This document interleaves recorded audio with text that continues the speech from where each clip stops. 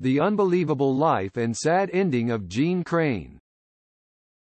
When thinking of some of 20th-century Fox's greatest stars, one will surely recall Jeanne Crain and the many film roles she carried out when under contract there. Though not a singer, she was featured in many musical films, among several other genres. Crain was born and raised in California, and grew up relatively close to the studio where she would one day work. Jeanne Elizabeth Crain was born on May 25, 1925, in Barstow, California, to high school English teacher George A. Crain and Loretta Carr. Though born in Barstow, the family would relocate to Inglewood, California. George and Loretta divorced in 1934, leading Jeanne and her mother to move to a new residence in Los Angeles. Jeanne attended Inglewood High School, where she was active in the Girls' League, senior play class, and in various theatrical productions. She was also crowned Grid Queen. Additionally, one of Jeanne's hobbies included ice skating, which garnered her some attention. She was crowned Miss Pan-Pacific at the Pan-Pacific Auditorium in Los Angeles. Jeanne Crain was first discovered by Orson Welles, while she was touring RKO Studios with her high school class. Welles, who at the time was casting his film The Magnificent Ambersons, 1942, had the 15-year-old tested for the role of Lucy but seeing the results felt that she was too immature and did not project well on the screen. Crain, intent on an acting career since her first role in an 8th-grade play, went on to win a number of beauty contests. She was on her way to a successful modeling career, when Hollywood beckoned once again. Crain made her film debut adorning a swimming pool in the 20th-century Fox musical The Gang's All Here, 1943, starring Alice Faye and Carmen Miranda.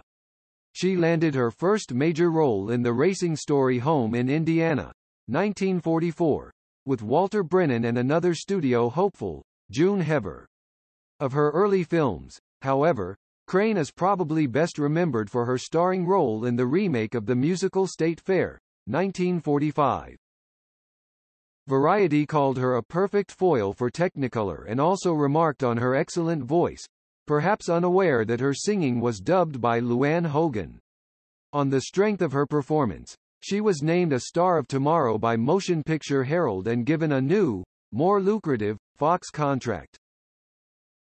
Crain's marriage in 1945 to actor Paul Frederick Brinkman, who would later leave the profession to become a furniture manufacturer, had a great impact on her career. Over the course of the next 18 years, she would give birth to 7 children, often losing plum roles to pregnancy or family responsibilities. Devoted to motherhood, she once said, "You have to decide which is more important to you, an armful of babies or a scrapbook full of screen credits." In 1956, Crain was separated temporarily from her husband. There were rumors of other women, but the two reunited on the eve of their 11th anniversary. She credited their strong Catholic faith as the reason the marriage survived. Crain's popularity rose considerably in 1946, with the release of Margie, a sentimental story about the loves of a young high school girl that earned her a Life magazine cover. By now, Crain was receiving over 2,000 fan letters a week, second only at the time to Betty Grable, but she took the next year off to have her first child, forcing the cancellation of a proposed film. After excellent notices as William Holden's wife in Apartment for Peggy, 1948, she was again forced out of several projects due to Preg Nancy. She made 3 films in 1949, A Letter to 3 Wives, The Fan, and Pinky, the last of which won her the only Academy Award nomination of her career and gave her some credibility as an actress. The film, which co-starred heavy hitters Ethel Waters and Ethel Barrymore, dealt with the subject of racial intolerance, telling the story of a light-skinned black nurse, Crain, who passes for white in the North, then returns to her Southern black roots. Crain had written Daryl Zanuck asking for the role and tested for the part just 2 weeks after her second child was born. Although many Southern cities refused to show the controversial film, it was a landmark movie in its treatment of a contemporary issue. The role made Jeanne Crain the #1 box office earner of 1949 and secured for her another 4-year contract with Fox. What the studio offered, however, were films featuring sweet young girl roles, including Cheaper by the Dozen, 1950, the biopic on Lillian Mahler-Gilbreth, and I'll Get By, 1950. Perhaps the most noteworthy of Crain's films of this period was the George Cukor-directed comedy The Model and the Marriage Broker, 1951. Though Thelma Ritter, as a lonely heart's advisor, ran away with the laughs. By 1953, Crain had wearied of the image Fox had created for her, and, after losing the leads in Quo Vadis and Carrie, she finally broke with the studio, commenting, "I've been cute long enough. I can't take a chance of being forced to play somebody's daughter again. I am not another Mae West, but then I am not the washed-face pigtail type people think I am either."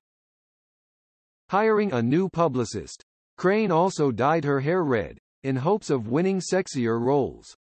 After Duel in the Jungle, 1954, for Warner Brothers, she signed a 5-year contract with Universal, which specified that she appear in 1 movie a year.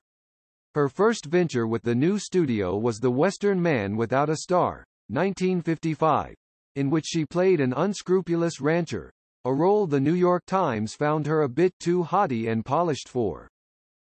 She was more successful in promoting her new image in Gentlemen Marry Brunettes, 1955, co-starring Jane Russell, and prompting William Zinsser of the New York Herald Tribune to remark, "She has been hiding her light under a pinafore far too long. She turns out to be a fine song and dance girl from head to toe." Crain's last film for Universal was the courtroom melodrama The Tattered Dress, 1957. The studio ended her contract because she had been unable to report for a film due to the birth of her 5th child. She later sued for back pay. She was off the screen for 3 years, during which time she appeared in a television production of Meet Me in St. Louis and also made an unsuccessful pilot for The Jeanne Crain Show, which cast her as an ex-New York model and mother of 2, married to a magazine editor. Her return to films included a Western and 3 undistinguished pictures in Europe, before she returned to the United States to appear in the low-budget 20+2, 1961, and Madison Avenue, 1962, which had potential as an expose of the advertising industry but was not favorably received. One of her last feature films was Hot Rods to Hell, 1967. Crain busied herself with other interests, mainly painting and sculpting, and made only scattered appearances. Her final films were Skyjacked, 1972, and The Night God Screamed, 1975. Crain passed away within 2 months of her husband on December 14, 2003, from a heart attack. Today, the Jeanne Crain collection survives at Wesleyan University's Cinema Archives in Middletown, Connecticut, thanks to the work of 20th-century Fox publicist Charles J. Finley.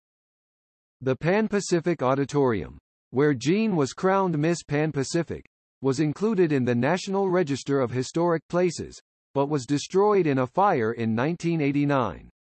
It stood at 7600 Beverly Boulevard in Los Angeles. In 2002, the site was converted to Pan Pacific Park and has a recreation center, with a small replica of one of the initial auditorium's famous towers. Let's take a moment to remember Jeanne Crain. Thank you so much for watching. Goodbye.